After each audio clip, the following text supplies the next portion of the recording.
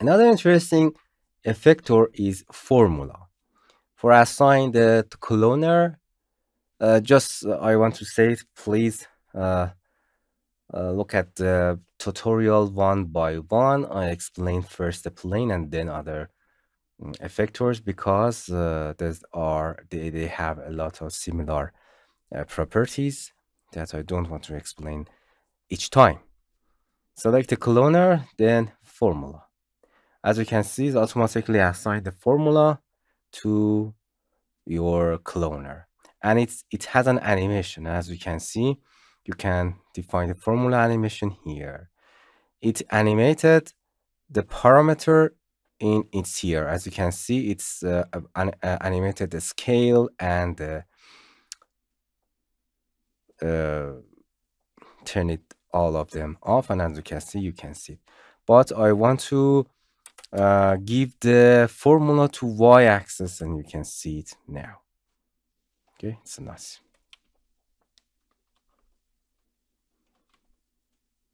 As you can see, we have a formula. This is a sine or cosine waves. If you select a formula in the effector here, you can change the strengths. You can give the selection. I explained it before. Explained it before. The interesting part is here. It's a formula. It's a sine or cosine or tangents. You can use any, for example, cosine. And here it's changing. Is the variables here? You can change the. You can search and define any formula here. For example, if you want more amplitude, you can add a number here. Sorry, to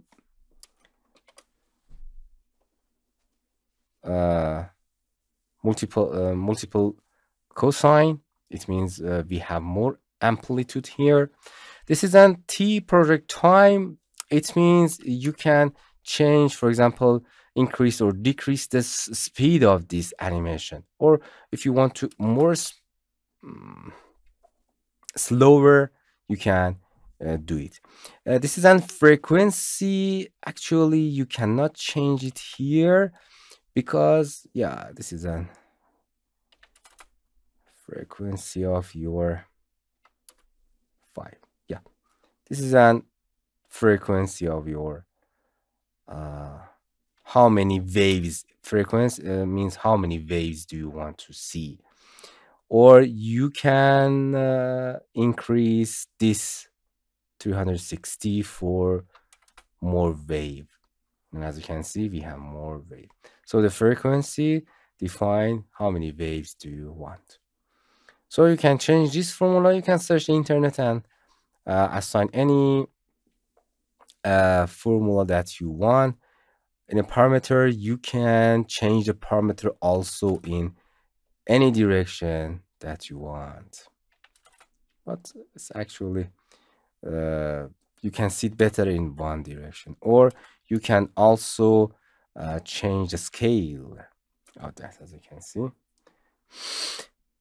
uniform scale here. Interesting. And I explained it before.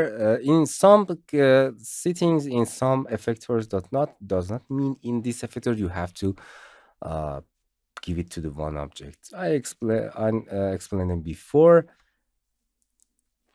These are the variables. You can change it if you want. And of course, we have a follow here. You can assign this formula to a specific part of the cloner with defining the shape of the follow with a linear box and other that I will explain them later in separate lessons because they are very important and they are anywhere. They are they're anywhere in Cinema 4D. Any comment in a deformer, you can see the field. In a cloner, you can see the field.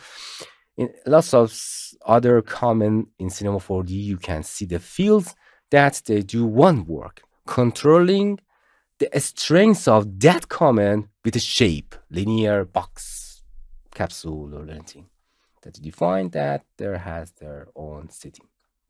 Okay, this is a formula. It's very easy.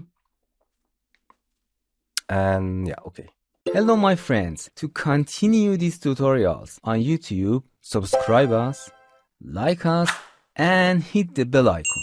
And now you will be alerted about all of the amazing videos that we release.